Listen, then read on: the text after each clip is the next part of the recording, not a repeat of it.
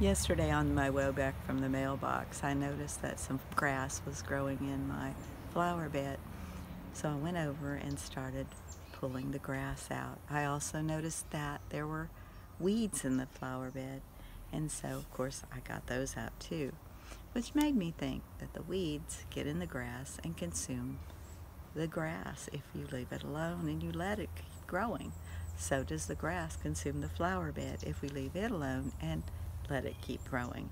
If you have things in your life that you don't want in there, you have to go in and remove them so that they don't take over your lives. I hope this helps you today. This is Deb.